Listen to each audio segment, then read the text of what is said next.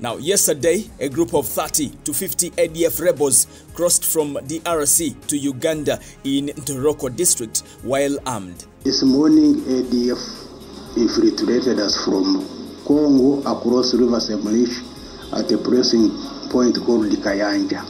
Well, it is said that the first Ugandan who saw them at the crossing point was shot dead and rebels crossed successfully without interference. They killed one immediately.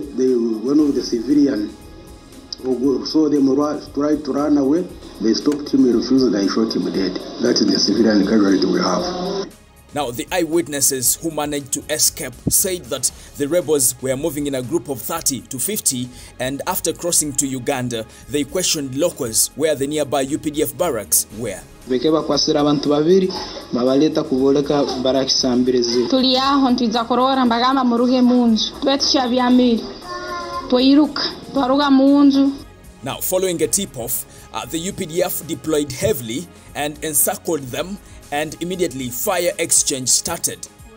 After a fierce exchange, 17 rebels were killed, 8 captured, and some guns recovered, according to Honorable Ugandans Gerald, Member of Parliament for Ntoroko County in Ntoroko District. Personally, I've counted, not telling, someone is telling me about what I've not seen. I've seen 17 bodies, that's true, with 2 bodies of ladies, and I've seen 8 captured, and those ones I've seen them on the vehicle alive. Those ones, they are not injured, and they have killed the commander of that operation, and a number of ammunitions have been captured. According to the sources, because I've been on ground, we've lost 3 people, 2 men and 1 lady, and we've lost a UPDF officer.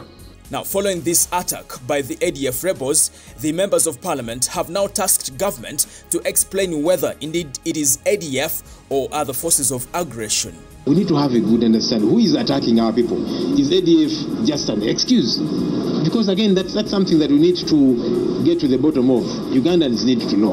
Our forces were deployed in Congo to ensure that Ugandans are safe forever. But it is very unfortunate that all resources have been put in place, but Ugandans are still suffering. Now, some members of parliament have said that it's time government declared if it has failed to protect Ugandans.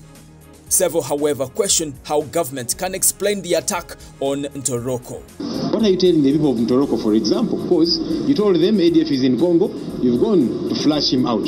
But on this end, you're then telling them ADF is the one killing you. So there's too many questions and yet too few answers. Now, the members of parliament are wondering how the UPDF can account for billions, according to Operation Shuja, when the rebels seem to be advancing.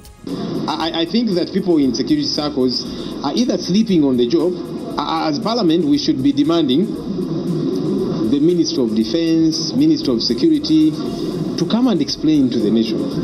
So if they are being repulsed. Now, in a statement by the Deputy Commander of Defense Forces, General Peter Elwelu, he indicated that the situation had been handled.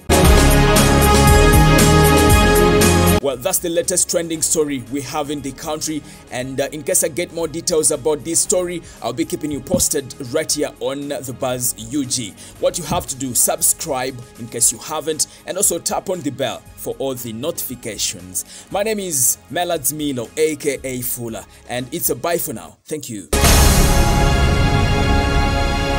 Audio Jungle.